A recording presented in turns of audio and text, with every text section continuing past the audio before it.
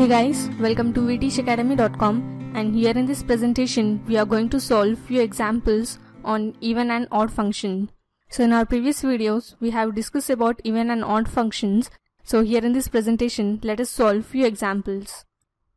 So here we have prove that f of x is equal to x into e power x minus 1 divided by e power x plus 1 is an even function. So here the given function is f of x is equal to x into e power x minus 1 divided by e power x plus 1. So here if it is a even function, then it must satisfy the condition f of minus x is equal to f of x.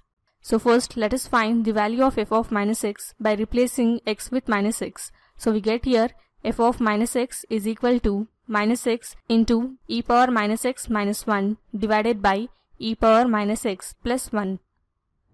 So here we can use the exponential property e power minus x is equal to 1 by e power x, and we can write this function as f of minus x is equal to minus x into 1 by e power x minus 1 divided by 1 by e power x plus 1. So here by taking the LCM in the numerator and denominator, we can write this as minus x into 1 minus e power x divided by e power x whole divided by 1 plus e power x divided by e power x. And here we can cancel over e power x in the numerator and denominator, and therefore we can write this as minus x into 1 minus e power x divided by 1 plus e power x. And here in the numerator let us take minus as a common factor, and therefore this would come as minus x into minus of e power x minus 1 divided by e power x plus 1. So here by multiplying minus into minus we get plus, and we can write this as x into e power x minus 1 divided by e power x plus 1. So this is nothing but the given function f of x. So therefore we can say that f of minus x is equal to f of x. As it is satisfying the condition, we call f of x is an even function. And now let us consider another example. Here we have to prove that f of x a power x minus a power minus x plus sin x is an odd function.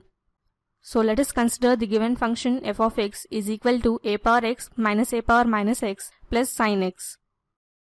So here if f of x is an odd function, then it must satisfy the condition f of minus x is equal to minus f of x.